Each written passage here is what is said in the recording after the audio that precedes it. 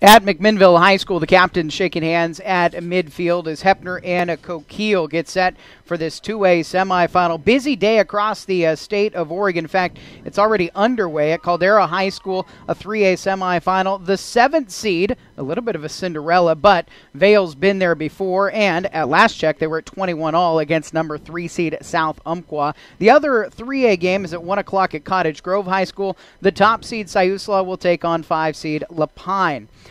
The other game in the 2A bracket is at Grants Pass this evening at 5 o'clock. Number 2 Kennedy and number 3 Lakeview. Also in Bend at Caldera High School, the new campus, at 2 o'clock this afternoon. The number 1A school, 8-man football for Adrian against 4 seed Lost River. The 2 seed Powder Valley, the 3 seed St. Paul will play at 6 o'clock. And this afternoon, right now at Grants Pass High School, Marshfield and Mazama. Marshfield's the number 1 seed in 4A. And at 5 o'clock tonight here at Wharton Stadium at McMinnville, number 7 Marist and number 3 Estacada. Busy day. At halftime, we'll tell you about what happened last night in 5A and 6A football. But kickoff is next between Coquille and Heppner here on the OSAA Radio Network, sponsored by Pacific Office Automation. The Coquille Red Devils will kick off this afternoon. They are clad in white tops with red numerals, red pants with white piping on the sides, and red helmets. The Heppner Mustangs, this is one of their alternative uniforms, gray tops with blue numerals and lettering trimmed in yellow with blue pants. They have blue helmets with a yellow Mustang logo on the side. This afternoon in McMinnville, 49 degrees as we get set for kickoff. There's just a touch of wind this afternoon, and it's going to be at the back of the Mustangs as they get set to receive, attacking left to right. Levi Hoyle is a sophomore. He's got it teed. They do not kick it deep a lot. It's going to be a pooch fair catch called for and hauled in. Whistles come in as Jace Coe secures it. Didn't see a flag fly. He put the arm up for the fair catch. They may have ruled it was an insufficient signal, but a little surprised that doesn't get whistled. However, it's still being Heppner football. They'll mark it where the catch was made, and the officials are getting together right now. Our crew, by the way, today is from the Portland Association. Tracy Sumner is the referee. His umpire is Robert White. Mike Craddock, the head linesman. The line judge is Gilson McElvain, and the back judge, Rebecca Brisson. First down and 10 for Heppner from the 47, just short of midfield. They'll start off on the left hash mark with Landon Mitchell at the quarterback position. He'll start in a shotgun set with a back to his right. Man in motion left to right, and it's a toss that way. Out to the edge goes Caden George. George across the 50-yard line is pulled down into Coquille territory, tackled by Hayden DeGeros after a pickup of 6. Tucker Ashbrook, the tackle, pulling out there for Heppner, leading the way on that sweep as the Mustangs on this opening possession. They want to try to establish their running game early, get the tempo that they want. They would like to grind it out. We talked about earlier, the best way to hold Gunnar Yates down is to have the football yourself. Ashbeck is the junior starting at right tackle. The right guard is Jacob Lentz. He's also a junior. Senior Toby Nation is the center. Keegan Stiegel is the senior at left guard, and Connor Brosnan is the senior at left tackle, though they do an offset with both guards on one side. That's the right side right now with a handoff, and up the middle for Brock Heisler. Heisler's caught, dropped for a loss, 2 yards backwards as a pile gets to him, including Kieran Sherritt, the sophomore defensive end, leading the way. Raylan Messerly also got in there. He got penetration early on, got contact as well as Heppner goes back a yard. Heppner has a 3rd down and 6 facing them just across midfield on the Coquille side of the 49. Mitchell, the sophomore, last week in the quarterfinal win over Weston McEwen 40-0. He passed 11 times, completed 6 of them, was intercepted on the last pass he threw of the game. That was at the end of the first half. He did not throw a ball in the second half and was a total of 42 yards. Mitchell will hand off right side for Heisler. Heisler to the edge is pulled down. Bo Messerly, the sophomore, was able to get to him, but there's a flag out as Messerly stops him at the 46-yard line, a gain of 2. I'm wondering if Cameron Proudfoot, who was also in there, might have got a hand on the face mask on the tackle, and he did. Oh, they're going to say face mask on Heppner. They pointed against the offense there. Just short of 2 minutes into the contest, Heppner on their opening drive, and Greg Grant bends down to the knees in disbelief that the call is going to go against the Mustangs. Yep. There was a face mask call on the offense on Heppner. Maybe the ball carrier on the attempt to stiff arm, it may have grasped the mask. You can put your hand in the mask as a running back, stiff arming, if it's flat out, but if you grab on, it's a face mask just like it would be on the defense trying to tackle you. 4 down linemen for Coquille. It's a 4-4 defensive alignment with Kieran Sherritt and Grady Ariola at the ends, Tom Riley and Jared Callahan at the tackles. The linebackers, we've mentioned both Bo and Waylon Messerly. Bo is a year older, Waylon's just a freshman. Jocelyn de Los Santos and Brock Willis. And then Gunnar Yates, who 4 years of his time at Coquille has been recognized as a first-team all-defensive, first as a defensive back, now as a linebacker the last 2 years, with Hayden DeGeros and Jonathan Huffman at cornerbacks and the safety Hunter Layton. Up the middle, and the draw play gets back to the 50-yard line for Caden George. The gains of 12, but it's not enough. He ran there almost basically the single wing look, and they went to the snap to the short back just behind the line to the right. Just a very well a quick snap. Got good yardage on that, but that personal foul on the face mask, it was the 15-yard variety, set Heppner back, and they've got to punt the football away. Jacob Lentz is the punter. A line drive kick towards his sideline, bounces at the 25 and out at the 23-yard line. A 24-yard kick, and Heppner will, with 9:18 on the clock, give the ball to Coquille for their first offensive drive of the game. Gunnar Yates will get all the headlines. The last 2 years, he's been the Offensive Player of the Year in the Sunset Conference. He is a senior, and he'll be at the halfback position in this wing T, which puts Brock Willis at the fullback and Hayden DeGeros at wingback. Jonathan Huffman is the split end, along with Hunter Layton. Layton will be out wide to the right side as Bryce Poston goes under center. 1st and 10 from the 23. Left hash mark up the middle. And Willis rumbles his way to the 30-yard line, where he's hauled down by the defensive end, Blaine Mahoney. Mahoney and Tucker Ashbeck at ends. Cade Cunningham and Toby Nation at tackles for Heppner. The linebackers, Caden George, Brock Eisler, and Connor Brosnan. Cornerback Xander Fisher and Jace Coe. Cameron Proudfoot and Derek Smith at the safeties. 8 in the box, 2nd down and 3 at a right side run. Again, Willis, and he'll get first down yardage. Going to the right side, Coe tackles him at the 39-yard line, just short of the 40. Coquille establishing the other back as a threat right now. You know, most defenses, Heppner's probably no different, keying on Yates. Give the ball the first couple times to the other running back, who's a good quality back as well in Willis. You got that good, strong line in front of them. Get a first down out of that. Now you start to make Heppner think a little bit more about everybody else in this offense. First down and 10 from the 39, 8:20 on the clock, first quarter. This is Yates running to the right side and sweep across the 40-yard line out at the hash marks, hit by Coe again, but Coe gets him after a 7-yard gain. The quickness in the first step of Yates is apparent. I've never seen him play before. And just from the first carry, you can see there's an initial burst that he gets, but it's a controlled initial burst. He's not just running into the hole in advance of when it arrives.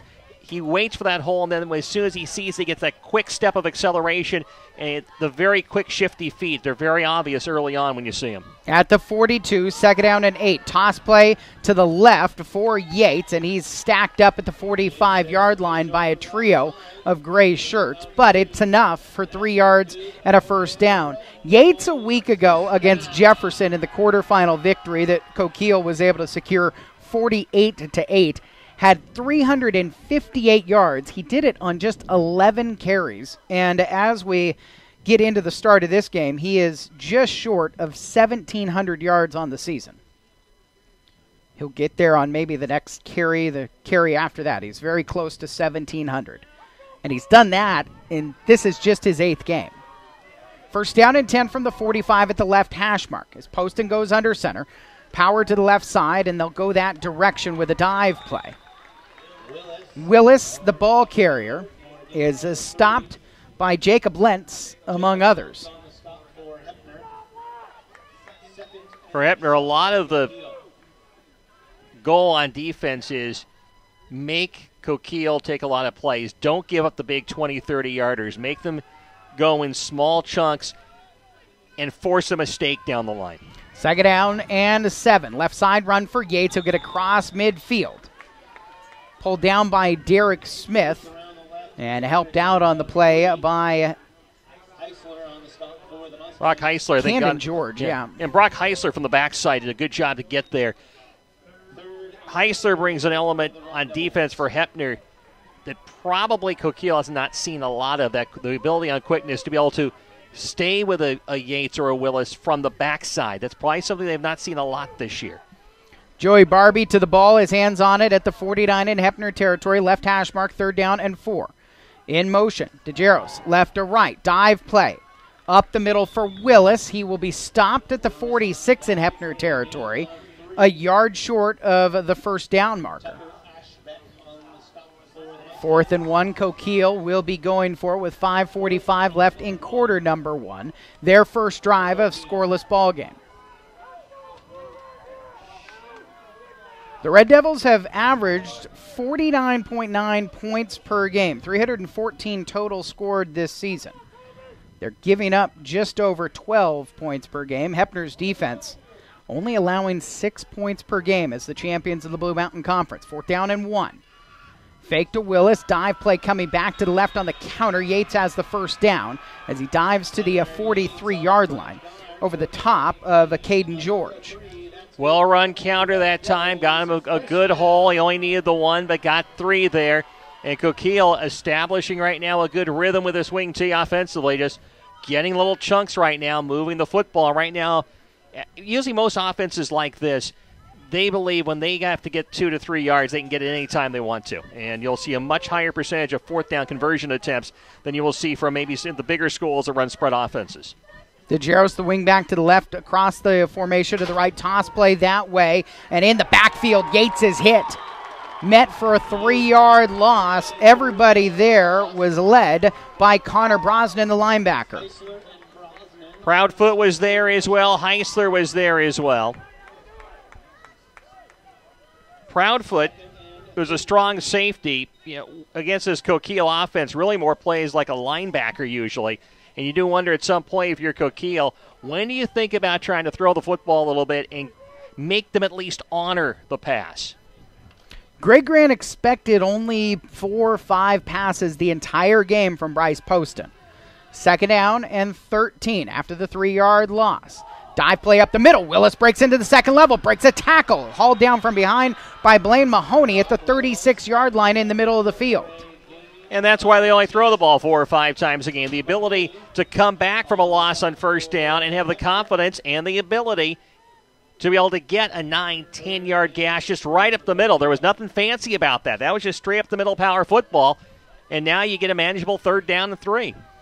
With 3:38 left in quarter number 1, the clock spinning here at McMinnville High School. Scoreless game. Coquille trying to strike first. Yates with a handoff.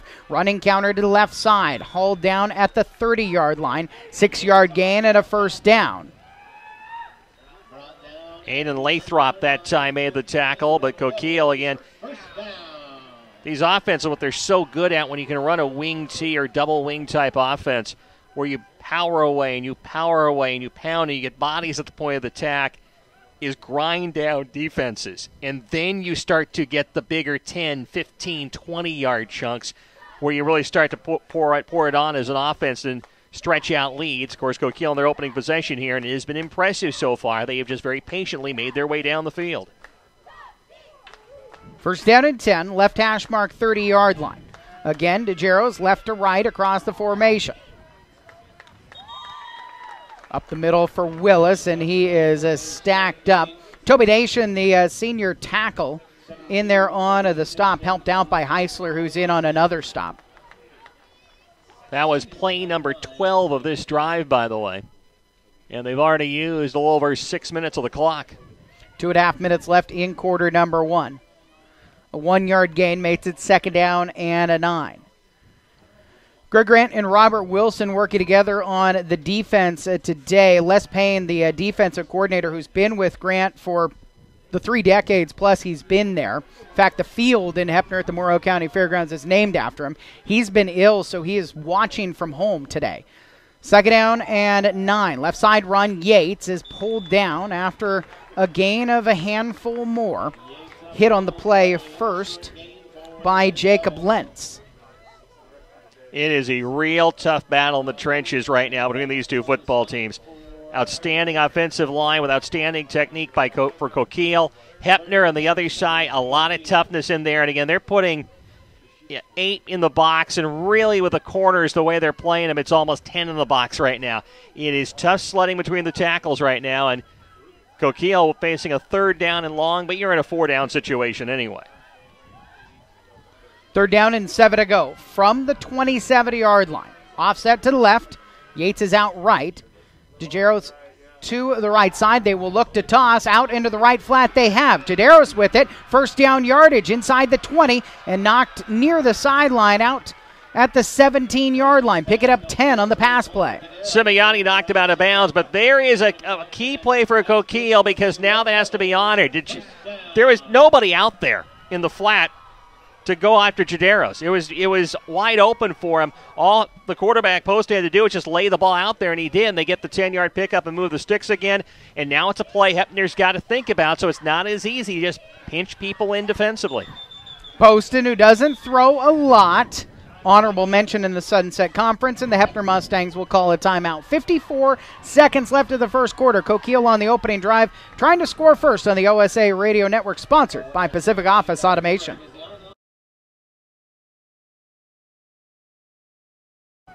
Out of a Heppner timeout, 54 seconds left in the first quarter. Coquille, 1st down and 10 from the 17. Handoff to Willis. Willis cuts back to his right, and he's stacked up at the right hash mark. 2 there, Connor Brosnan leading the way along with Caden George. Looked like Tucker Ashbeck may have also been there to stuff the spot that the senior 2nd team selection out of the Sunset Conference, Brock Willis, wanted to run to. Still gain of 1 to the 16-yard line, is 2nd down and 9. The split end, Jonathan Huffman is out to the left side. Toss play, Yates running out to the left, trying to get to the edge. He will not. Caught out there by Derek Smith, the safety, stepping up, and a loss of 4.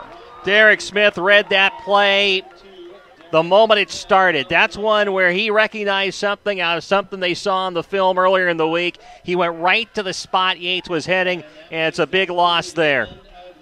That is going to end up being the last play of the first quarter. Scoreless, Coquille on their opening drive, facing 3rd down and long to start the second quarter here on the OSAA Radio Network, sponsored by Pacific Office Automation. Second quarter at McMinnville High School's Wharton Stadium. Eric Olson and Mark Bailey with you on the OSAA Radio Network.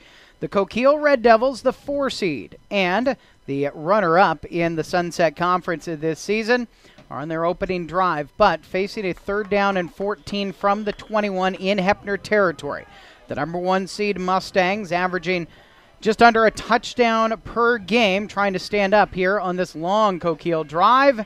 It's Yates on the counter, and he is hit right at the point of attack. Connor Brosnan again gets in there. Check that, not Yates. That was Hayden Jaderos. Trying to run the counter to the wingback that time, and he cut it up in the middle immediately, and he was met by a wall of gray. I asked David Thomason about what he was thinking is possible as far as field goals go. He said, well, we haven't tried one all season. Maybe if we could get it inside 30. This one would be closer to 40. So 4th down and 14, they go for it. Play action, rolling to the right, post into throw towards the end zone. Ball is tipped and picked off, and right at the end zone, wisely, they will stay in the end zone. Simeoni, who didn't play last week, was battling an injury, intercepts the ball that was tipped by Jace Coe, and Heppner will get it at the 20-yard line, surviving the drive that started a couple of minutes into the first quarter and ends just about a minute into the second quarter. 11-17 left in this period, and Heppner gets the ball back in this scoreless game. 10 minutes and 1 second is how long Coquille possessed the football. And they come up with nothing out of it. except for field position somewhat as Heppner starts at their own 20. Simeotti, the wise decision not to come out of the end zone. Landon Mitchell will flip the power to the right side. Both guards that way. High snap through his hands. He goes back, bobbles it. The ball is still loose. Tumble around the 5-yard line. And somehow Mitchell gets back on top of it at the 4-yard line. A comedy of errors, but Greg Grant and the Mustangs are not laughing as they lose 16. Mitchell tried to pick that up initially on the move, and that made the problem worse because the ball squared away on that field turf and was getting dangerously close to the end zone, and he was fortunate to basically out-crawl about 3 or 4 Red Devils with that football. Neither he nor Heisler looked like they saw it initially. I wonder if the snap count was wrong from Nation. That is a possibility. It was a little high also. Pistol set, Mitchell. The fullback in front of him will put a man in motion left to right. They'll try to sweep out to the edge. Coe trying to get to the edge. He will, and is knocked out of bounds. He drops the ball as he's hit high at the 9-yard line. Picking up 5, but Coe is still down. Grab at his leg, and Yates, who was the one who hit him. I think Yates knew that this was going to be a problem. He was staying with the back Coe down there on the field for a moment, and he knew it. He had been shaken up, and they are checking, it looks like, the left knee down there. 10:25 left in the second quarter. Greg Grant is over there to talk to Coe as well.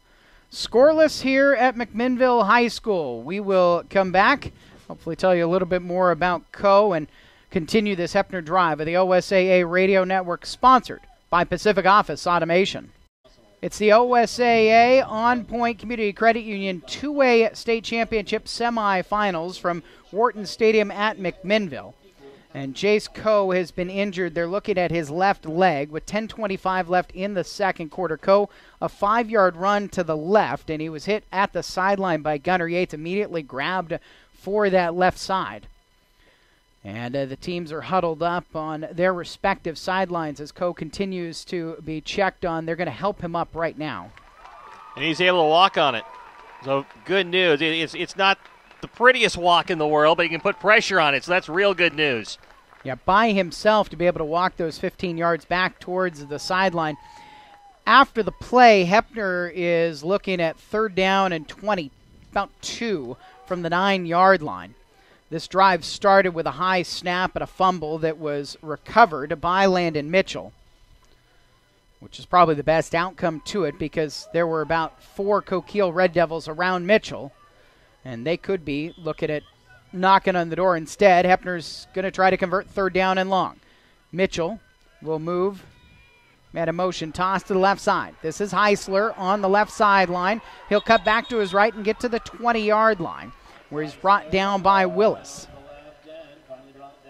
And Heppner's done a good job to at least get back to the original line of scrimmage after a disastrous play on the opening snap of the series, lost 16 yards. At least now you can punt the ball out a little bit. Jacob Lentz generally is going to kick a low-line drive, and it generally is going to roll for Heppner. Jonathan Huffman's going to try to avoid that. The senior for Coquille is just on the Heppner side of the 50. Lentz kick is going to bounce at the 45, and Huffman will get away for it. Does take that Heppner roll and gets down to the 45-yard line. So for the Mustangs, ends up being a 35-yard punt and puts Coquille back on their side of the 50 with 9:38 left in the second quarter. This game is scoreless. And again, given what happened on 1st down, yes, I know Greg Grant would say the best case scenario would be to have picked up the 1st down from 2nd and 26. But when you look at how things turned out on it, to be able to punt the ball and have Coquille start at least on their half of the field, not deep into it, but at least the 45-yard line, that's about as good as you could hope for in that situation. David Gribbs out at cornerback as Jace Coe is still being attended to back behind the rest of his team on the bench just down below us here at Wharton Stadium. 1st down and 10 for Coquille at the 45. Right hash mark set. And handoff for Yates, running left side. Yates will break a tackle and get across the 50 to the 47-yard line. Pulled down by Connor Brosnan, who ended up on his back hanging on for dear life. There's a power run that time by the left side of the Red Devil line, and Coquille again had about a 10-minute drive on their first possession. Couldn't score. They got stopped late in the drive. Now see after they get a 3-and-out from Heppner if they can try to regain that offensive momentum. Cameron Lantos is the offensive coordinator for David Thomason. He's up top, and he's relaying things down to the head coach. Handoff Yates again. He'll cut back to his right and break a tackle at the 35. 30-yard line, slips past another. It is hauled down at the 18-yard line. The saving tackle made by Simeotti. And those are the plays that make Coquille tough to stop. You can be holding them down, forcing them into down in distance situations. But when you give up the big run like that, Heppner's going to use a timeout as Greg Grant's not happy about what he saw. 30-yard run with 8:55 left in the first half. Coquille knocking on the door in the red zone to try to put the first points on the board here on the OSAA Radio Network, sponsored by Pacific Office Automation.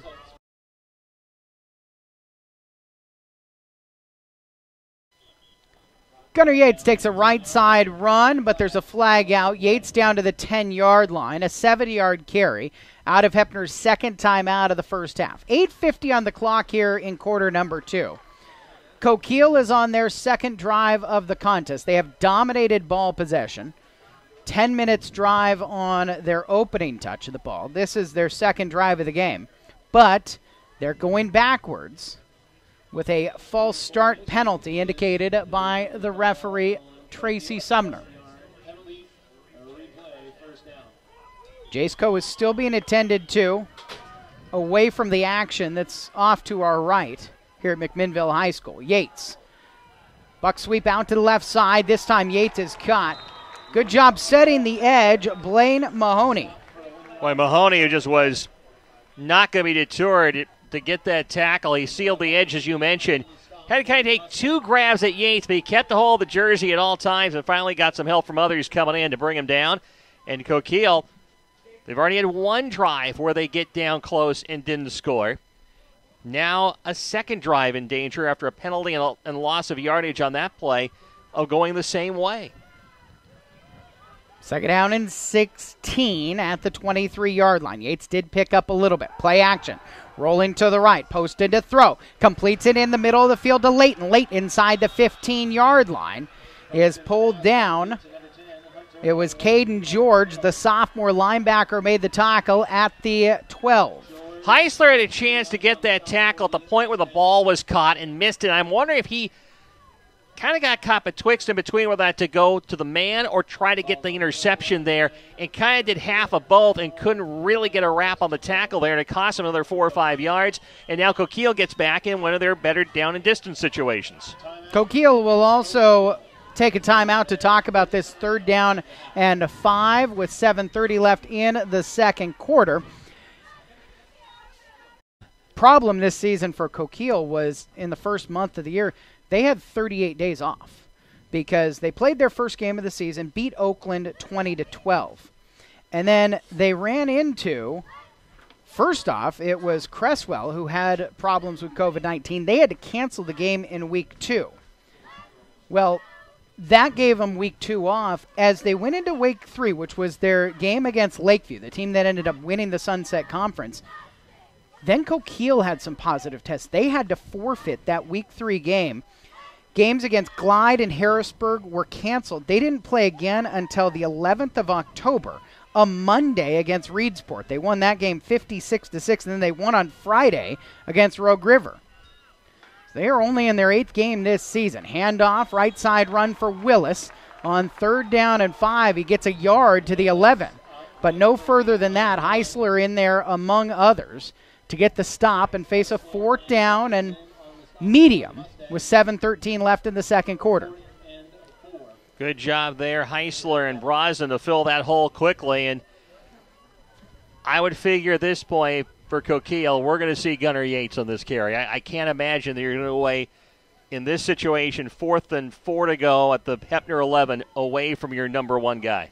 Last 2 years, the offensive player of the year in the Sunset Conference, and he's one of those guys who was leaned on to lead this team during that 38-day break. But David Thomason told Jerry Ulmer of the OSA today that this team is more mentally strong. Flag out. Yates was getting it in a buck sweep to the right.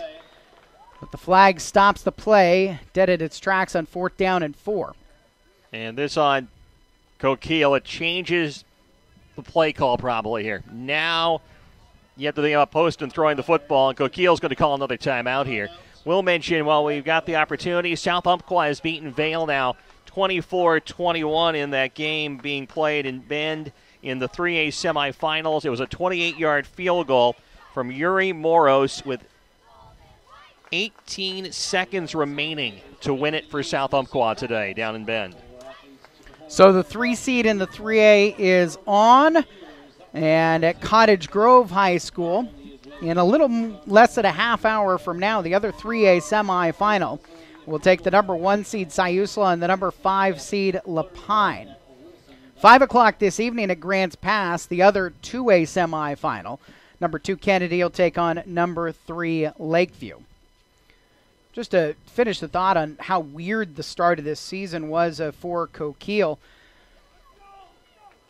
Talking to other coaches, David Thomason, as he was talking to Jerry Ulmer in that story, said, look, a lot of teams would just shut down after missing that much time, especially because during that they had 2 weeks where the school closed and they went back to hybrid learning online.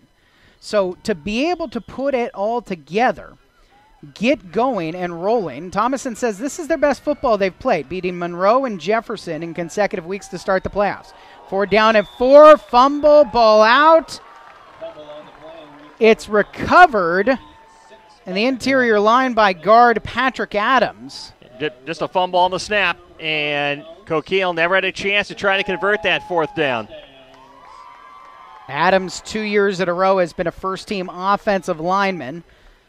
Doesn't change a whole lot because Heppner's going to get it. And they survived their own fumble of the snap. And we should know, just looking out the Heppner bench, we're not going to see Jace Coe back in the football game for Heppner. It looks like he is sitting there without his helmet. I think his mom is down there with him right now. I think his dad as well. And it looks like Coe is going to be unable to continue here this afternoon. 1st down and a 10. Right side run. And trying to get out to the edge will be Cameron Proudfoot. Proudfoot, who is the replacement for Coe, kind of at a wingback position. It's hard to put some type of cliched design on what Heppner's offense is. It's got some single wing to it. It's got quite a bit to it. Greg Grant, over 32 years in charge of this program, has been able to tinker depending on his personnel. But losing Coe is a big piece to the puzzle. Last week he had 4 carries for 62 yards and a touchdown and 2 catches for 12 yards in the 40-0 win over Weston McEwen. 2nd down and a 5 after a 5-yard gain by Proudfoot from the 18-yard line. Mitchell's got a ton of people in the backfield. They'll fake a toss and hand off. Up to the 25-yard line, Heisler is able to rumble. If they can get him going, he had 116 yards on 17 carries on the ground last week, including a touchdown. And that was our first down of the day. It comes 18 minutes into the football game, and they're still scoreless. The way this is started right now, if you're Heppner, you have to feel good that you've held off the storm to this point. It's still a scoreless football game. It could easily be Coquille with a couple touchdown lead right now. But Heppner, now if they can get some offense going, has a chance to begin to get some momentum themselves in this football game. And the way they operate, we saw 5 minutes to go in the half, but this could be the final possession of the half. 1st down and 10 from the 26-yard line. Mitchell in a shotgun set. Backs to each side. Toss play. Running out to the left side is George. Caden George across the 30. George across the 35. He's pulled out of bounds by Jonathan Huffman. It is enough, an 11-yard gain. It'll move the chains for Heppner. And another 1st down with 4:59 left in quarter number 2. This is Heppner's 3rd drive of the game. They'll try to sustain something on this one. They have not looked to go through the air much. George will be to the left, Heisler to the right of the sophomore quarterback Mitchell. Wingback Reich as well. They'll move Proudfoot out of the formation right. Hand off Heisler. He'll bounce out to the right side, trying to get to the edge, and he will. Outside the hash marks at the 40. He'll dive over the top of Yates, the tackler, who gets him after a 3-yard gain. Check that.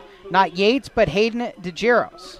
And Jaderos did a really good job there to get down low and take Heisler's legs away. He wasn't going to win a one-on-one battle up high against Heisler. That wasn't going to work. He knew where to go, took his feet away, and kept what could have been a substantial pickup for Heppner, and kept it to a 3-yard gain. Jaderos, for 2 consecutive years, the junior has been a second-team defensive back in the Sunset Conference.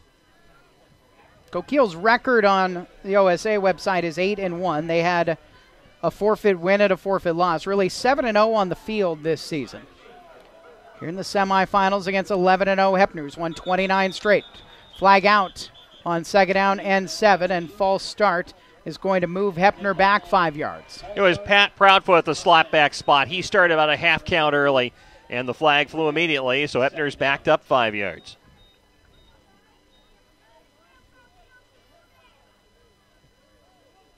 Mustangs, 24 consecutive playoff appearances.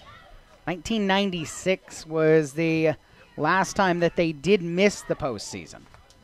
On what is the 30th anniversary of their first state title. They won in 1992 over Vail in Greg Grant's second year. Flag out, hard count by Mitchell, and he gets the 5 yards back. He got both Thomas Vigil and Tom Riley to move on the defensive line, and it's just an exchange of penalties. We're right back where we were, back to the 40-yard line, and 2nd down and 7 coming up with 3:49 to go in the half.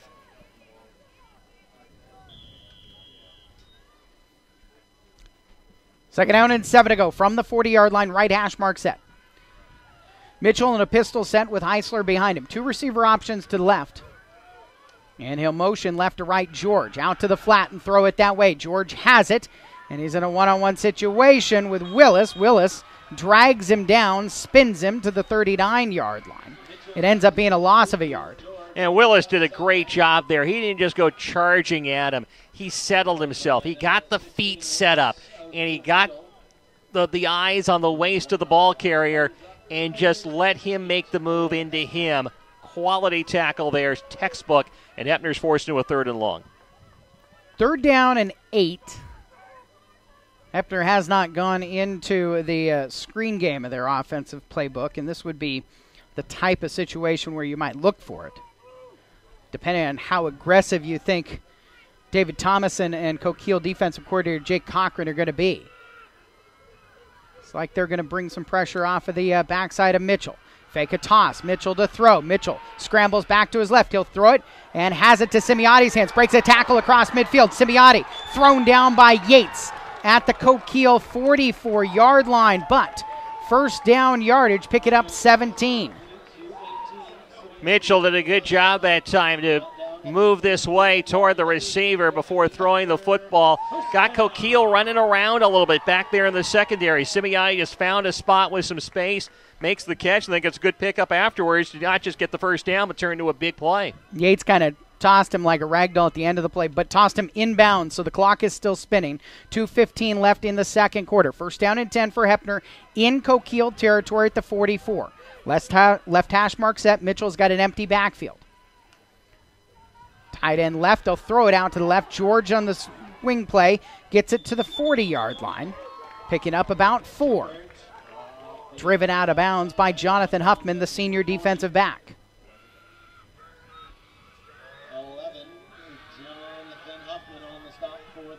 Heppner only has the 1 timeout remaining here, so the clock a real big factor. 1:58 to go in the half. The clock stopping, of course, with the play going out of bounds. But Heppner, probably not a lot of snaps left in this half given the way they operate. Derek Fisher in the slot right. Xander Fisher outside of him. Smith to the slot right. They'll throw it that way. Fisher is outside of him, downfield blocking. Smith makes one man miss, but Yates is not fooled, and it's just a 1-yard gain to Smith. 1:45 now to go on the clock with 3rd and 5 here. Heppner right now probably very content given the way this half has unfolded. Still in a scoreless game. Actually, they're going to use a timeout here. So they will pause it with 1:36 left in the second quarter. Scoreless game. Heppner trying to score before they go into the locker rooms on the OSAA Radio Network, sponsored by Pacific Office Automation. Out of the Heppner timeout, 3rd down and 5 from the 39 in Coquille territory. Mitchell to throw, pump fake, hit from behind, sacked on the play by Grady Areola. He had a man open on the right sideline if he had had time, but Areola just took it away from him, and now it's 4th down and long. Clock running, 1:18 to go in the half. Again, Heppner out of timeouts. Coquille has 1 remaining, but not using it here. I would suspect Heppner will be using the full allotted clock here and might even take a delay. Jacob Lentz is the punter, the junior who plays right guard, will stand at his 41-yard line.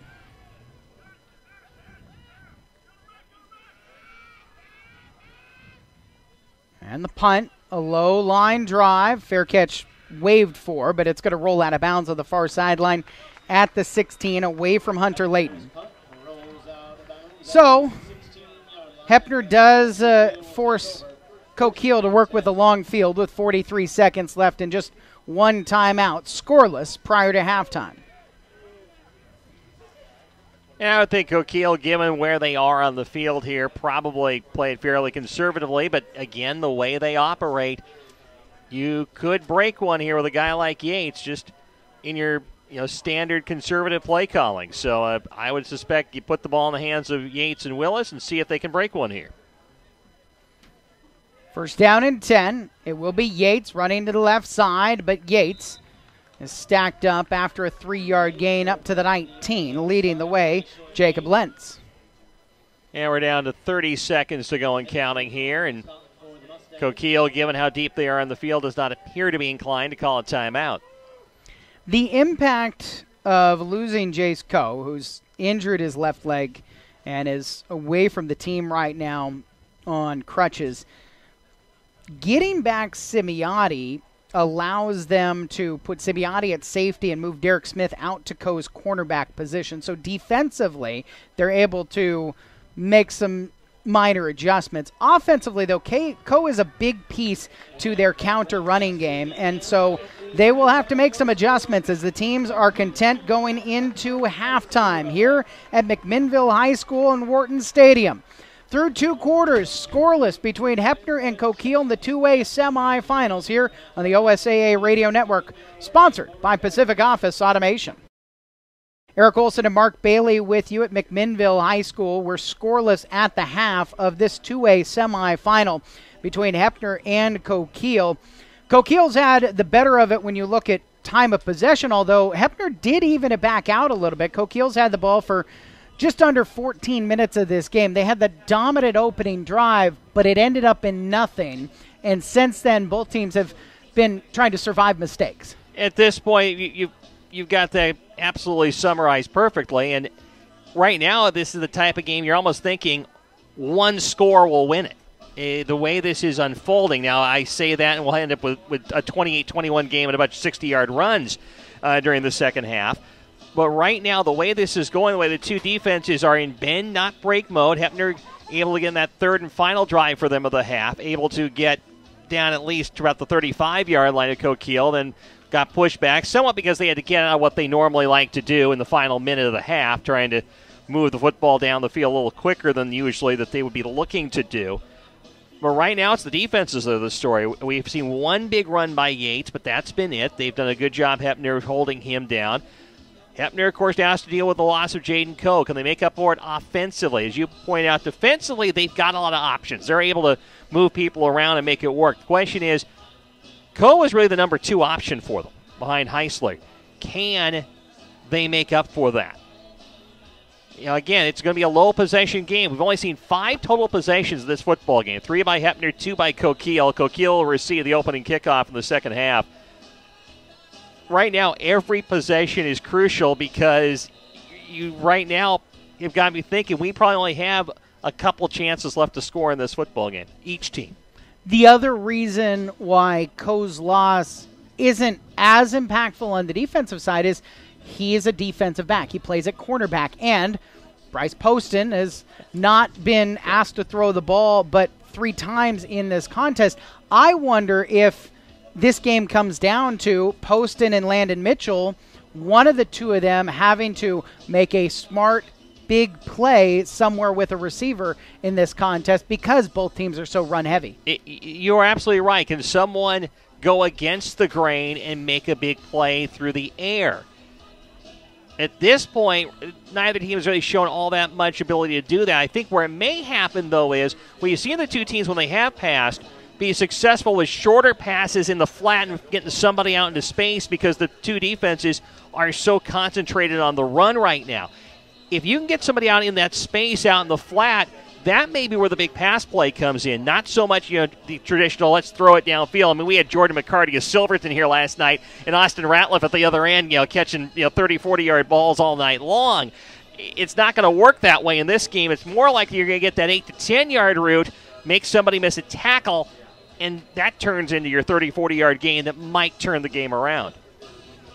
Scoreless here at the half between Coquille and Heppner. Stay up to date with everything high school, including news, stories, coaches, polls, and more by visiting OSAA Today. OSAA.org/today. Visit OSAA today.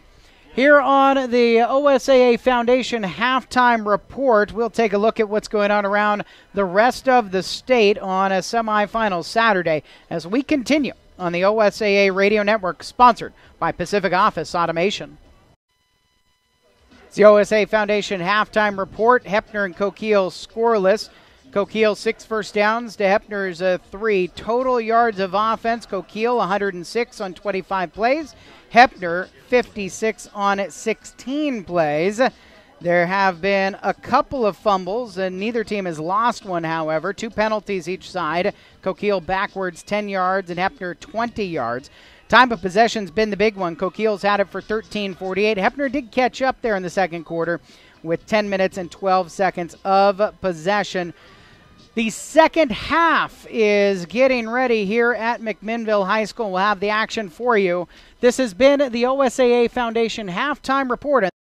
And not really right now a breath of wind to speak of as Heppner gets set to kick off the second half. The number 1 seed is knotted up scoreless with the 4 seed Coquille Red Devils. Coquille's going to start with the ball. They have had the advantage as far as time of possession goes through the first half. We will see the first kickoff of the game from the Heppner Mustangs, and it will come off of the foot of another lineman. Connor Brosnan does the kicking. The senior has often the want to kick it in an onside fashion, and Coquille is ready for it. They've got 9 guys within 5 yards of the 10-yard mark. Brosnan's going to kick it deep, however. And a couple of hops. It'll bounce a little bit away from Gideros, and Gideros coming to the right side, does crawl across the 20-yard line up to the 22, where he is stopped by his opposite number, both wearing number 24. Caden George, the linebacker, is the tackler, and Coquille's got it first down and 10. 2 drives for the Red Devils in that opening first half, one of which went 10 minutes, neither of which resulted in points. Of course, we're in a scoreless game here as we start the third quarter of football. And again, there were only 5 possessions that entire first half, 3 by Heppner, 2 by Coquille. So not many chances left for either team, though we're just starting the third quarter. Wing T with double tight. Hayden Gideros in motion, left to right, handoff, and to Brock Willis. He'll mosey on down to the 30-yard line, picking up 8. Semiotti in there on the stop for Heppner. The Mustangs saw Blaine Mahoney lead them with 8 total tackles in the first half. That's Semiotti's 7th of the game. So Gideros, the junior, is the wingback to the left. Brock Willis is straight behind, posting the quarterback who's under center. Yates takes a sweep out to the left side, and Yates has first down yardage, picking up 6, running to the left and running into the arms of Connor Brosnan. And it had to be Brosnan to make that stop. If he doesn't get him, it might have been a while before Yates was going to be brought down. It looked like he was going to burst out for even bigger yardage. Good play, though, by Brosnan to keep it where it was. Yates, 72 yards on the ground on his 13th carry of the contest. Did break off a 31-yarder in the first half. First down and 10 for Coquille, a minute into the third quarter. On a right side run, Poston this time has nowhere to go. Tucker Ashbeck, the defensive end, on the left side of the Heppner defense, steps up to make the stop. Ashbeck got in there pretty much untouched, knifing through the Coquille offensive line. A missed blocking assignment somewhere there. And Ashbeck with a fine play defensively to push Coquille back slightly. A loss of, actually, where they end up marking pretty much no gain on the play. In these wing tees, often you've got pulling guards, and sometimes they get caught up in the wash, and that's probably who should have picked up Ashbeck on that play. 2nd down and 10 now from the 36. Toss play out wide to the right side for Yates. He'll break a tackle. He's across the 40. Runs into Semiotti, who pulls him down at the 43-yard line, right near the Heppner line. Ashbeck in there to help out. Proudfoot had a shot at the line of scrimmage to get him, but he tried to tackle up around the shoulders. And that's just not going to work against a guy like Yates. Yates shook him off and turned that into a positive pickup there for Coquille. Robert Wilson, who coaches the girls' basketball team, is the JV coach in Heppner, is calling the defense. He's got this 3rd down and 2 play in. Yates, though, gets around the first defender and is pulled down by Heisler. Just short of the midfield stripe, but 5 yards is enough to move the chains and keep the drive going for Coquille. And this drive is looking very reminiscent of the first drive, and Heppner's going to use a timeout right now. So the Mustangs come out of the locker room, and with 9:38 left, obviously the adjustments Greg Grant wanted to set up with Robert Wilson, they haven't seen them as they're trying to defend Yates. Yeah, these wing T teams, it's really tough because these offenses like this spend so much time refining up front, in particular, the footwork and where the linemen have to be. It's not just about we're bull strength and we're just going to push you around. Really, these wing Ts aren't like that. This double wing also, I haven't been familiar with that where I do games normally in Hood River back about 15 years ago or so. How much time they spent on the littlest things with footwork, and these wing T teams are very similar. And you can make adjustments, but if you get one of these offenses refined, they believe they can get those gains of 4 or 5 yards regardless. Out of the Heppner timeout, 1st down and 10. Dive play and a fumble. It looks like Brock Willis was able to fall back on top of it, but no gain on that 1st down. In fact, they lose about a half yard. The exchange between Poston and Willis, there was the drop. And that's why it's so important for a Heppner, and they've done it pretty well so far, to prevent the big plays. Make Coquille have to run a lot of plays. And for any offense, regardless of what you run, eventually, if you have to run enough plays, you'll make some sort of mistake like we just saw there. 2nd down and 10. Yates, sweep to the left side, breaks 1 tackle, but is wrapped up by Brosnan into Heppner territory. A 2-yard gain to the Heppner 49. This Heppner team, they have been the class of the Blue Mountain Conference for decades, and this year there were a couple of tests. The Weston McEwen, who they played twice, but they were able to control both of those games, winning 39-0 and 40-0 in the quarterfinals last week. They went to Grant Union and John Day, beat them 36-12. They haven't been tested except for the first month of the season. 3rd down and 8 from the 49 in Heppner territory. Hand off to Willis. Willis is going to rumble his way down to the Heppner 43-yard line. He made something out of what looked like a play that should have been stopped at the line. Nation and Ashbeck on the stop, by the way, there. But now I was wondering if they had been stuck, let's say, at 4th and 8, what Coquille would do. Now you got a 4th and 2. We know what Coquille's going to do. They're going to try to get this 1st down. To get ready for games like this, Greg Grant does. He's the athletic director at Heppner, too. He goes hunting for big games in that first month. Toledo on the road, they won 19-0. Warrenton, a 15-12 one they squeak out. And then they won at Kennedy, the team they beat the last 2 times they've made the state championship in 2015 and 2019. 4th and 2. Yates to the right. Willis will be the one who takes the handoff, running right side, and he gets stood up. Jacob Lentz got him. I don't think so. Lentz and Heisler there, and he's going to be stopped a yard short, and Heppner gets a big defensive stand on 4th and short. So the Mustangs force the turnover. The one wing T team they play in the Blue Mountain Conference gave them a test this year in Stanfield, and they ended up winning 14-0 in that one. A game similar to this that had very few possessions. So Heppner getting their first touch of the ball in the second half with 7:29 on the clock in the third quarter. The game is scoreless. First down and 10 from the 42. Toss play. Left side run. Heisler out on the edge is pulled down. Getting out to the edge to meet him was Waylon Messerly, the freshman linebacker. Had 49 tackles coming into this game as a middle linebacker for this Coquille team. Heisler run of 4 yards on this first down play.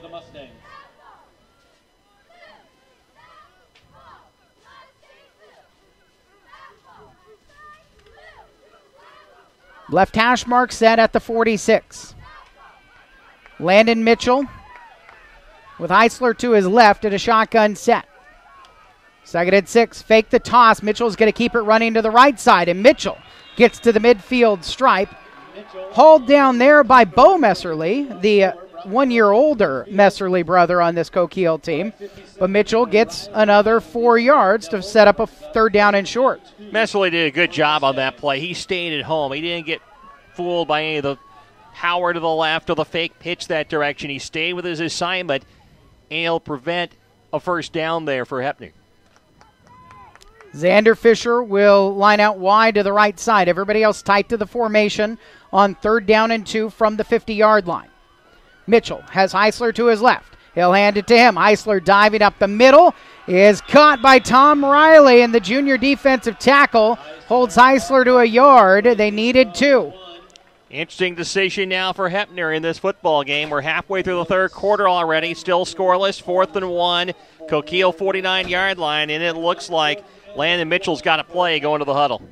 Riley, first-team defensive lineman in the Sunset Conference this year and during his sophomore campaign. The junior and his Coquille team facing a 4th down and 1 with 5:33 on the clock in the third quarter. Again, everybody tight to the formation. Mitchell, hands off. Heisler running right side. Heisler falls forward to the 47. Looks like he's got it to move the chains for the Mustangs.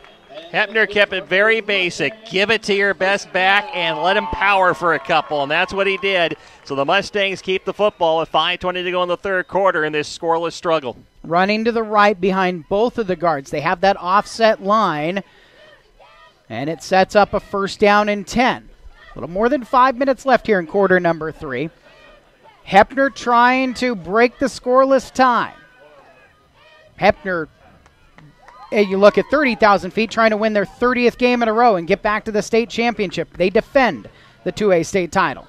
Fake to Heisler, left side run Mitchell. Mitchell gets out to the edge, and he's pushed out of bounds into his sideline, out at the 40-yard line, given a 7-yard gain.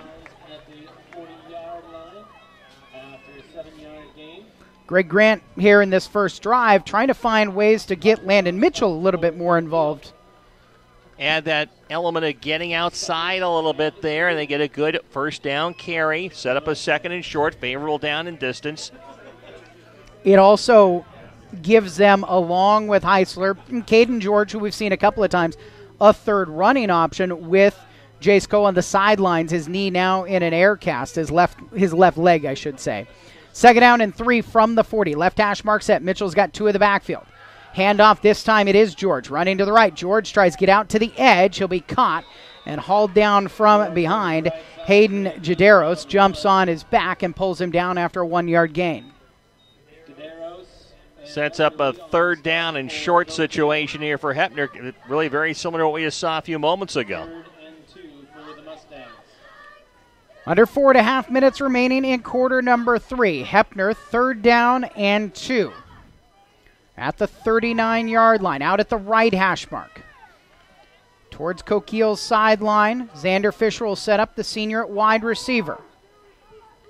Derek Smith out to the left, and he'll move outside the hash marks that way. George at wingback, standing right behind the center. Hand off to Heisler. Heisler running left. He'll spin his way down to the 38-yard line. Not quite enough, picking up 1 on the play. Well, it was 4th and 1. They just made a 4th and 1 in the last sequence of downs, so let's see if they can pick it up for a second straight time. They add even another lineman out onto the field with senior Blake Carter coming in. And now Heppner's got to use another timeout. Here in the third quarter, Greg Grant has used 2 of his 3 second-half timeouts with 3:35 left in the period. Heppner trying to convert a 4th and 1 when we come back on the OSAA Radio Network, sponsored by Pacific Office Automation. 4th down and 1 from the 38 right hash mark. Fake a high snap, direct snap, and it stood up right into the hands of Caden George, and he doesn't get there. They had used that play effectively back in the first half once. It didn't work here. Coquille had people right there. They were on it, and now it is Heppner not making a 4th down conversion, as Coquille did when their last drive got stopped, and Coquille takes over at the 38-yard line with 3:29 to go in the third quarter in their own territory, and we still don't have a point on the board. Each team's defense has withstood a 4th and short to force a turnover on downs to start off this third quarter. Coquille will take over at the 38. 1st down and 10. Handoff. Yates running left side. He slipped. Fell down trying to get out to the edge on the left and ends up no gain. Maybe even lost a half yard.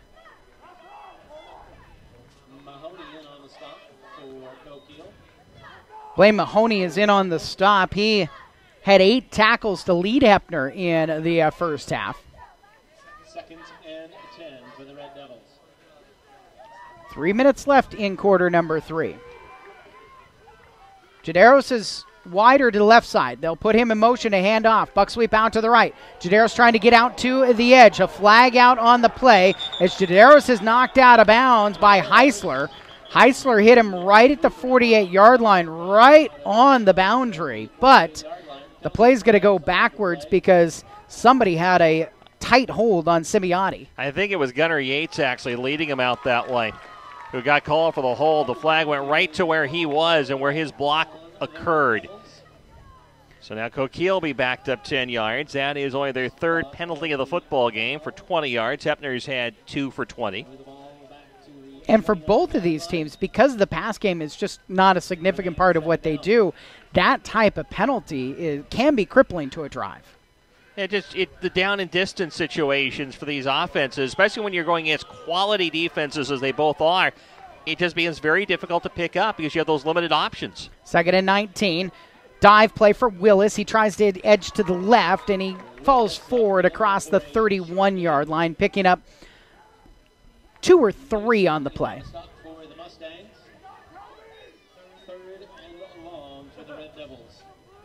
3rd down. It's about 17 to go from the 32-yard line.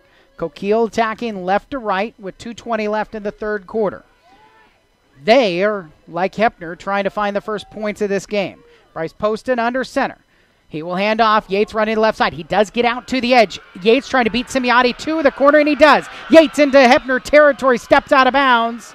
Semiotti shouldered him out, but down to the 40, where they'll end up marking it. Oh, they'll say right at the 50-yard line. So Yates breaks a big run, ends up being an 18-yarder, and gets Coquille a 1st down. And for Heppner, a missed opportunity to get a stop. You have 3rd and 18. Frankly, if you probably hold them like an 8 or 9 yard pickup, they're probably punting the football. Instead, give the 18-yard carry, and now Coquille's got renewed life on the drive at midfield. And now you probably don't force a punt when you get to 4th down, as they get into Heppner territory at the 50 on this play. Handoff Willis up the middle. Willis trying to crawl across the top of a blocker. Gets to the 45, pick it up 5 yards on the 1st down play. It also means Heppner's not going to touch the ball till some point in the 4th quarter, most likely, with 1:45 left in the third and the clock spinning. Not unless you get a turnover of some kind. 2nd down and 5. Jonathan Huffman, the senior, will be the split end to the right. Out at the right hash mark, the ball is towards the left. Poston standing near the M here at McMinnville High School, right in the middle of the field. Fake, and then it's Yates running to the left side, and Yates runs right into Blaine Mahoney, who has been tremendous for Heppner today at defensive end. Heppner's defensive effort has been outstanding, especially when Coquille has appeared to get momentum. That run by Yates was the second longest run he's had so far, and he's only had really 2 impactful long runs today. And the first time, Heppner was able to stiffen and hold Coquille off the scoreboard. Can they do it again? Jadero says the wing back to the left. Yates again, left side run. Yates gets first down yardage across the 40-yard line before he's stopped at the Heppner 39.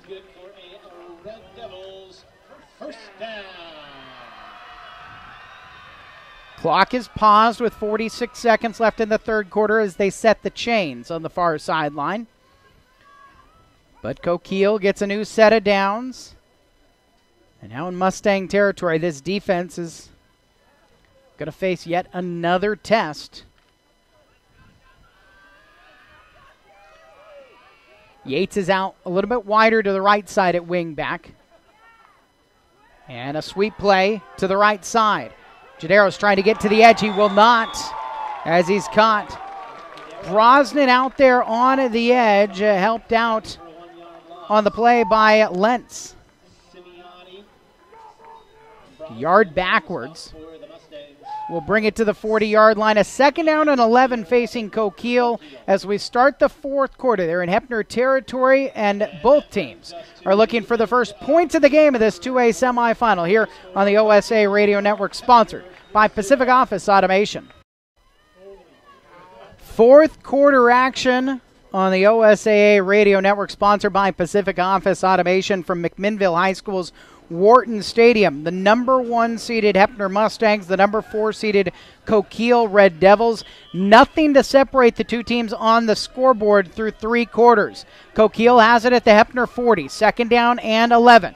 At the right hash mark, Poston's going to hand off to Yates, running to the left side. Check that. This was Brock Willis. Willis does get 2 to the 38-yard line, but a third down and long.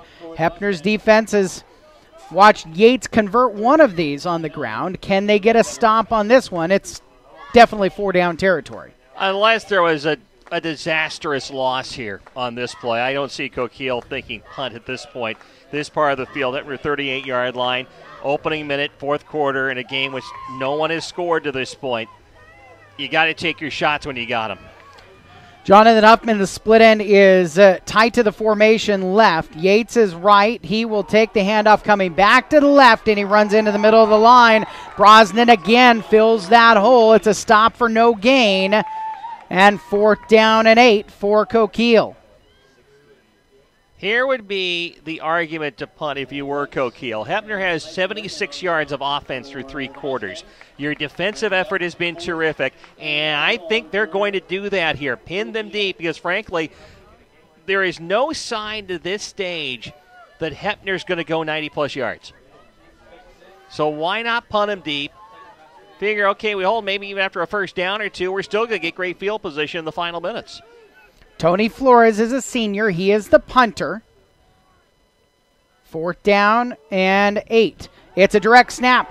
Yates trying to run out to the left side after taking a handoff, is pulled down at the 35-yard line. They try for a fake, and Heisler makes the stop. Just a 3-yard gain to Yates, and Heppner turns the ball over on downs at the 35. Heppner never put a deep man back. I don't think Heppner ever thought it. I think their feeling was, if you want to kick it, go ahead. We're not going to get fooled on that. So that's a sign of with this sort of football game. 0-0 is our coach is just really at this point trying to almost pull anything out of the playbook to try to make a play. Mustangs ball, 10:24 on the clock in the fourth quarter. Can they put the first points on the board? Landon Mitchell on 1st down and 10 from his 35. Toss play left side for George. George does find a seam, breaks one tackle, and is hit from behind. It's Brock Willis who makes the stop after George runs for 4. Willis on the stop for Coquille. 2nd and 6 for the Mustangs. 2nd and 6 from the 39. Left hash mark set. Heppner's got 3 receiver options to the left for Mitchell. He will hand off to Heisler. Double handoff coming to the right side. Mitchell's out in front to block for George, who's pulled down just short of the midfield stripe. 1st down yardage for Heppner on a little bit of a taste of Coquille's own medicine with the double handoff in the backfield. And the Mustangs keep the football here moving with 9:29 to go in the football game, which normally we'd be saying in a tie game is a lot of time remaining. That's not the case today, is it? Not the way these two teams, both ball control as well. By the way, Heppner's really good at just in general the pacing of their offense and ball control because they blow out a lot of teams in the Blue Mountain Conference, but all the coaches over there tell me they do it really politely. First down and 10 from the 49-yard line. Mitchell, shotgun set. He'll motion George left to right. Fake a toss to him. Mitchell spins around. He's going to run, and he hops into the air and into the hands of Tom Riley. The junior defensive tackle stops him for a gain of 1. There was a lot of motion and misdirection on that play, and Coquille did a good job of ignoring it. Riley just stayed right there in his spot in the defensive line and said, eventually the ball's coming to me. And it did, and he held to a 1-yard pickup. 8.5 minutes left. Well, I was going to say to finish up our last conversation, this is probably Heppner's last possession where it's really their normal opportunities, where they can just run their normal offense. 8.5 minutes to go here. Coquille, if they get the ball back really quickly, it'll be their last chance in that situation. George out of the formation, left to right. Toss play, Heisler to the right side. Heisler to the edge, a stiff arm and into Coquille territory. He stiff-armed Bo Meserly, but the sophomore pulled him down after a gain of 3 to the Coquille 47. We keep talking about the offense and not being able to get rhythm and inability to move the football. These two teams on defense are playing a tremendous football game. I mean, it is just hard to find any room for any of these backs, whether it's Heisler, whether it's Yates, or whoever it is. There just isn't a lot of space to create anything.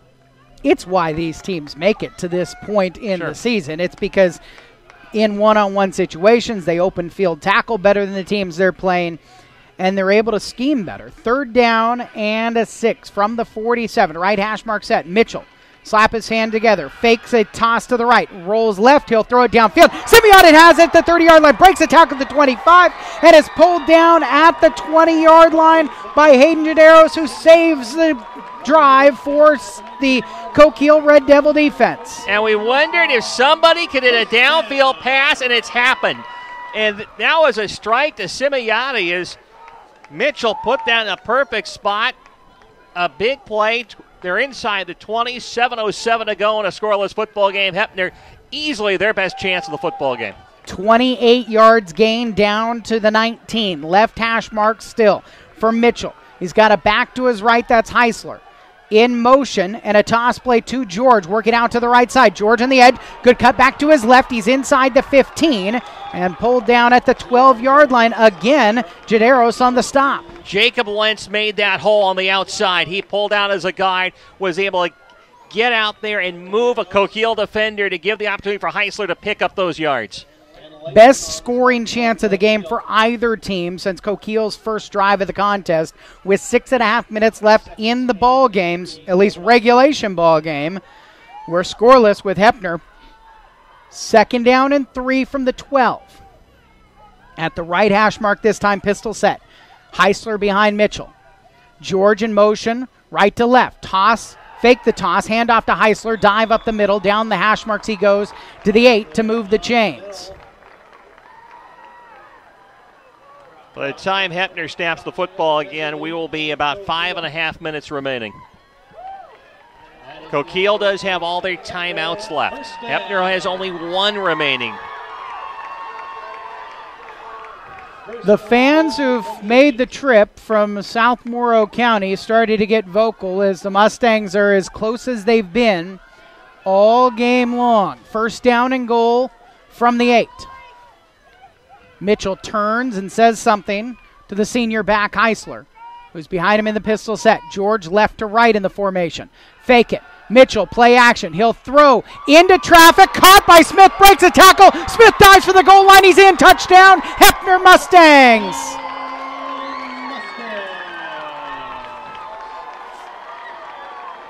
Landon Mitchell, an 8-yard pass play. Derek Smith, the senior, caught it with the defender draped on his back, broke that tackle, and got in. A day where we've watched two teams just slug it out. 2 pass plays for Heppner. The one to Semiati to get him inside the 20, and now that one to Smith have put the first points on the scoreboard with 5:32 to play in this football game. Now this is huge as well. Heppner, in fact, they may even use their last timeout before the two-point conversion. 5:32 left. Heppner is on the scoreboard. Their two-point conversion when we come back on the OSAA Radio Network, sponsored by Pacific Office Automation. 5:32 left in the fourth quarter. Landon Mitchell, just an 8-yard touchdown pass to Derek Smith, has Heisler to his right. 3 receiver options left. Smith will switch spots with George. Now to Heisler. Heisler, hands off, rolling to the right side, thinking about a pass. Instead, Semiati will run. Semiati at the goal line. Semiati has stood up. He doesn't get there. Bo Meserly gets the stop. Key stop for Coquille to prevent the conversion. It looked like Semiati was going to get him. There was a wall of 3 white players truly in front of the goal line to keep him out. That was Heppner's last timeout to set this up with 5:32 left. Coquille trailing Heppner 6-0. They'll get the ball when we come back on the OSAA Radio Network, sponsored by Pacific Office Automation. 8-play drive, a little more than 4.5 minutes and 65 yards, ends with Landon Mitchell hooking up with Derek Smith from 8 yards out for our first score of the game. The conversion was stopped. Heppner 6-0 as they kick off to Coquille. They'll kick it towards the near sideline. Hayden DeJaros will pick it up in play at the 17. Breaks a tackle. He's across the 20. And at that point, no further for him to go as he was stopped by Cameron Proudfoot, among others. In there on the help, Cade Cunningham, the sophomore. For Heppner now, they are trying to get back to the state championship game. They're the defending titleists. They won in 2019. They beat Kennedy that year. They've won 29 straight. Their last loss was to Kennedy in the 2018 playoffs. Coquille trying to get back to the title game for the first time since 1970. They lost in the semis to Harrisburg in 2016. And it will be a handoff to Willis on a first down. 5:20 left. Coquille feels like they've got plenty of time. And if they can punch it in, it comes down to a conversion. Exactly, especially with the 3 timeouts remaining. That probably extends the time of the clock with their offense a good minute to a minute and a half. So, they could still stay within what they like to do right now. But it was a pass play that broke the tie. Bryce Poston doesn't throw a ton in this wing T offense. Second down at about 6 from the 26. Poston, play action to throw right side, and he completes it. Yates has it, and Yates has it across the 35 up to the 37-yard line. Yates in traffic was able to haul that one in.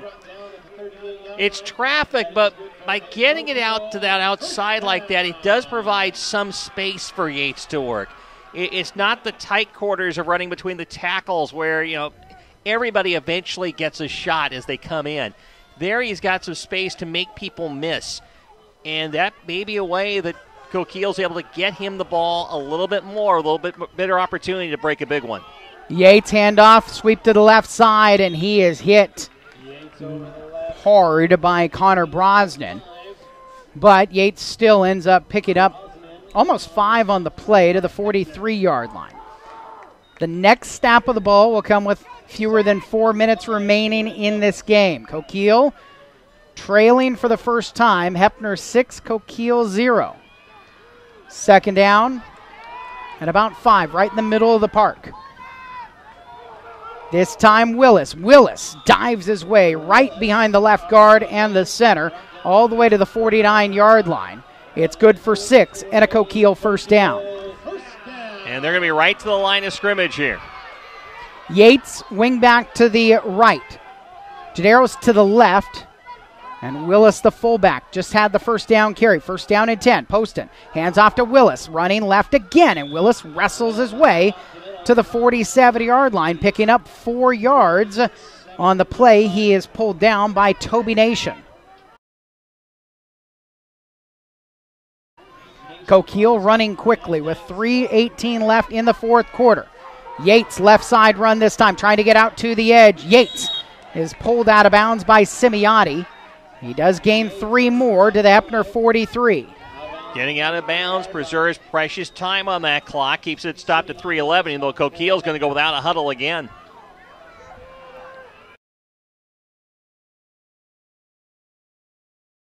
Split end is to the right on 3rd down and 2.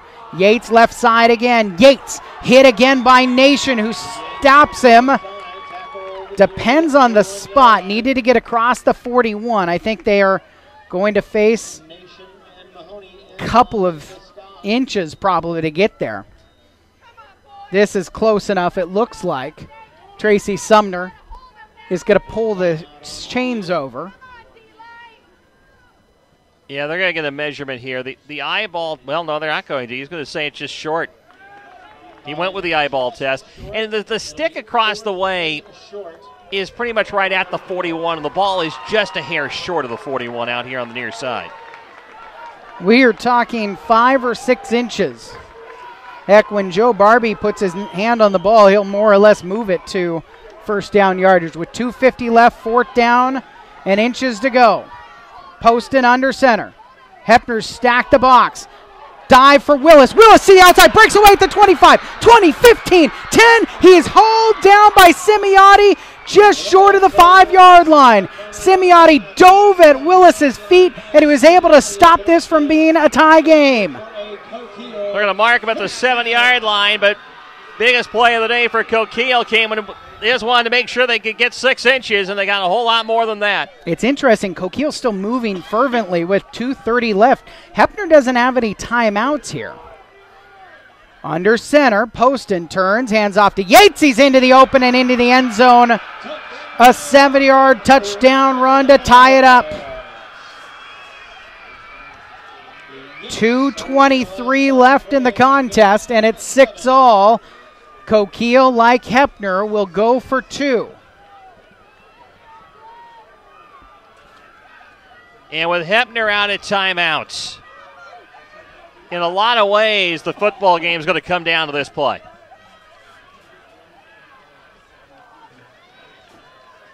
But as Coquille moves so quickly, Heppner is going to get the ball back with some time on the clock. Yates right. Willis at the fullback. In motion, left to right. Jaderos going to the right side, going to the goal line and into the end zone. The 2-point conversion for Brock Willis puts Coquille in front, 8-6. 2:23 left in the contest, and Coquille is in front by 2. Here on the OSAA Radio Network, it's sponsored by Pacific Office Automation.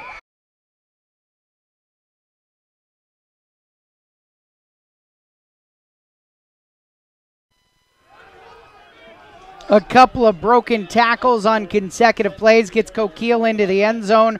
Brock Willis's 2-point conversion after Gunnar Yates' 70-yard touchdown run has Coquille in front of Heppner, 8-6. 2 minutes and 23 seconds left in the 4th quarter. Heppner without timeouts as they wait for Levi Hoyle to kick it off to them. Hoyle, little lefty pooch, and it'll be taken to the 45, and a little of a return for Caden George, but not much, as he'll end up getting stopped at the 46-yard line, pulled down by Grady Ariola. And Heppner has 54 yards in between them and potentially going back to the state championship. 2:17, the lack of timeouts now become a real factor for the Mustangs. So they must be efficient here, but they did show they can throw the football. Remember that touchdown drive that got them the lead here in this quarter. They had the big pass play to Semiotti and, of course, scored on the TD pass to Derek Smith. Landon Mitchell in shotgun. Heisler to his right, toss play. Heisler going that way with blockers out in front. Heisler hit and stopped right at the line of scrimmage. Maybe got a yard as Bo Messerly was out there with 4 blockers to contend with, and he was able to fight through everything to stop that for no gain. And impressive to be able to take Heisler down by the shoulders the way he did. Xander Fisher will go wide to the left side with Derek Smith inside of him. Smith had the 8-yard touchdown catch about 4 minutes ago on the game clock. 2nd down and 10. Mitchell to throw, straight drop. Flushed out to his right. Mitchell will throw on the run, incomplete. Under through Caden George on the near sideline. Aiden Jaderos had good coverage out there for Coquille. Mitchell just couldn't find a lot there. Looked like he may have had the ball slide out of his hand as he was throwing it there. It was not a good-looking ball that came up well short of the receiver. It'll be at the right hash mark, 47-yard line. For Heppner, 3rd down and 10. With no timeouts at a minute 39, they will have to convert. They cannot stop it if Coquille gets the ball back. Trips to the left. In fact, Heisler will go out that way as well, and they'll go empty backfield. Mitchell. Fake to the left. Now he'll throw over the middle. Semiotti catches it. A flag out at the 40-yard line. It's going to come back. There were not 7 men on the line of scrimmage for Heppner.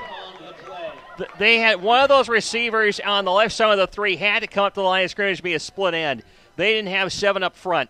And this is going to come back. That flag was dropped right on both sidelines. There's a flag on each side right at the line of scrimmage. An illegal procedure penalty on Heppner. They didn't have 7 men on the line of scrimmage. Greg Grant's going to argue his point, but it is being explained to him. Now he's yelling at his team. It's the right call. Yeah. It was the far side. All 3 receivers were a good yard to 2 yards behind the line of scrimmage. So 3rd down and 15, back at the 42-yard line. Minute 32 remaining.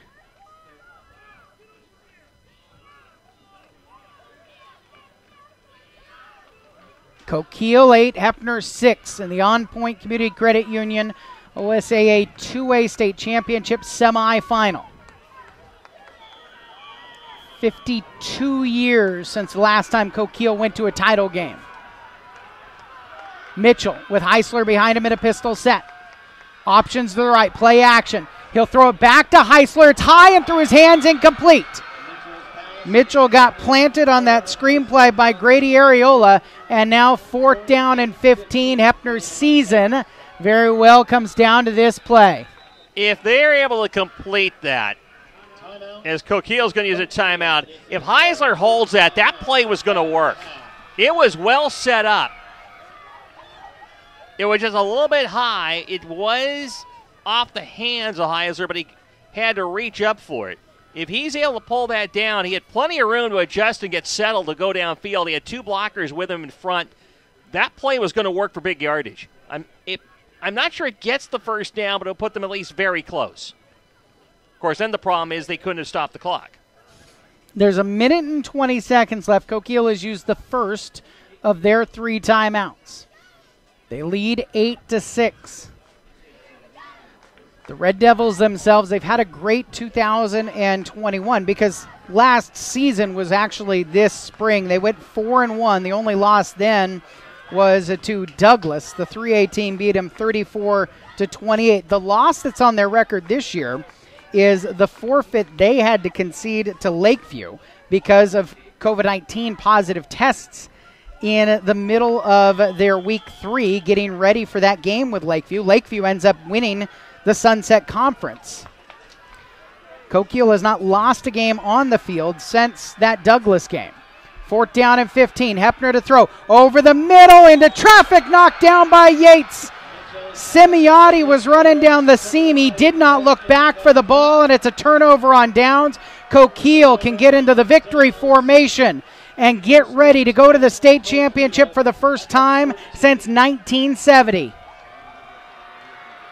The Mustangs know it. Guys doubled over in pain. The 13 seniors that were part of that 2019 championship team, they had only lost 3 games in their career at Heppner.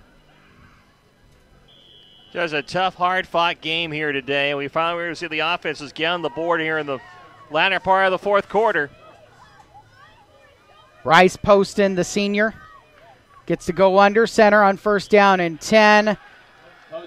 He will kneel, and that'll start the clock moving. Coquille will have to kneel on it one more time. Kind of depends how quickly they start the play clock down on the field with a minute left in this one. So the Red Devils are the 4 seed. They will move from Wharton Stadium into the 2A championship game. And their eyes can go down to Grants Pass at 5 o'clock on the OSAA network and watch number 2 Kennedy and number 3 Lakeview. Poston waiting till he sees the hand of the air from Rebecca Brisson, the back judge, and he'll take it. Kneel. That should do it. And that should do it with 30 seconds left of the contest. Tracy Sumner, the referee, says you guys can go to the sideline and celebrate. We're not going to start the play clock that quickly. So Coquille has done it after falling behind 6-0 on Landon Mitchell's touchdown pass to Derek Smith. Gunnar Yates gets into the end zone for the 29th time this season. They convert the 2-point conversion. That's the difference in the contest. Coquille 8, Heppner 6, and that's your final. Coquille going to the 2A state championship next to Saturday. And we will tell you all about how this game got to where we are now when we come back to the post-game show on the OSAA Radio Network, sponsored by Pacific Office Automation. Here on the OSAA Radio Network, sponsored by Pacific Office Automation at Wharton Stadium on the campus of McMinnville High School. The Coquille Red Devils with an 8-6 win over the Heppner Mustangs, handing Heppner their first loss since 2018. The win streak ends at 29, and Coquille wins their 8th game of the season on the field to go to the state championship next Saturday. I'm Eric Olson along with Mark Bailey here, post-game coverage, and this was all defense all the time until the final 6 minutes of the contest. Heppner was able to connect through the passing game. Landon Mitchell to Derek Smith with 5:32 left from 8 yards out. But it was Mitchell to Semiotti that got them down deep into Coquille territory and broke the scoreless tie. 2-point conversion doesn't go in. At the goal line, Semiotti has stood up on the play, and then Coquille races down the field, the fastest they had played all game in their wing tee. Gunnar Yates, his 29th touchdown of the season to win the game. I was impressed, how well they ran no huddle. They were ready for this. Number 2, the big play was to Willis on 4th and less than a yard. That's what got them the touchdown. 34 yards. They're at the 41-yard line of Heppner. Needed a couple chain links. And Heppner sold out to get the stop there. And at that point of the game, that's not a surprise. And Willis popped it through a hole, and when he got away, it was fortunate at that point, actually. They didn't score right there. And I think it was Semiotti who made the diving tackle that time to keep him out of the end zone. But just was inevitable that within a play or two later, they'd get in the end zone. Well, and Yates has got the winning touchdown, but it was Willis who converted the 2-point conversion. That's the difference in the contest. Coquille winning 8-6 here today. They will move into the championship, and they will play the winner of Kennedy and Lakeview. Lakeview and Coquille didn't get to play on the field this season because that was the game that the Coquille Red Devils had to forfeit in Week 3 because of COVID-19 positive tests. Now, Kennedy has also been hard luck a couple of times in a row at state championship games against Heppner, so they are trying to get themselves back to a title game as well. It's going to be a fantastic one down at Grants Pass. It'll be interesting to see how that one turns out. I mean, right now Coquille doesn't care. They know they're playing next week. That's all they're going to concern themselves with. They'll worry about scouting that game when it comes time to do so and when they get the film of it. Right now, they're just going to enjoy the fact they're going to the state championship.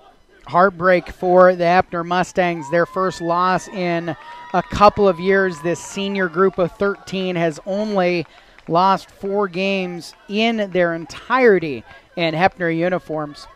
The OSAA is proud to partner with Moda Health in honoring one player from each team as the Moda Health Players of the Game.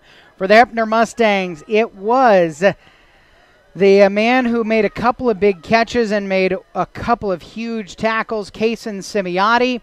And for the Coquille Red Devils, the guy who has led them offensively, Player of the Year 2 years in a row in the Sunset, Gunnar Yates with the game-winning touchdown. Congratulations to these players on a great game, and thanks to Moda Health for sponsoring this recognition program. Moda Health, where health matters. Going on. The final score, Coquille 8, Heppner 6. And the Coquille Red Devils are going to the On Point Community Credit Union OSAA 2A State Championship game next Saturday.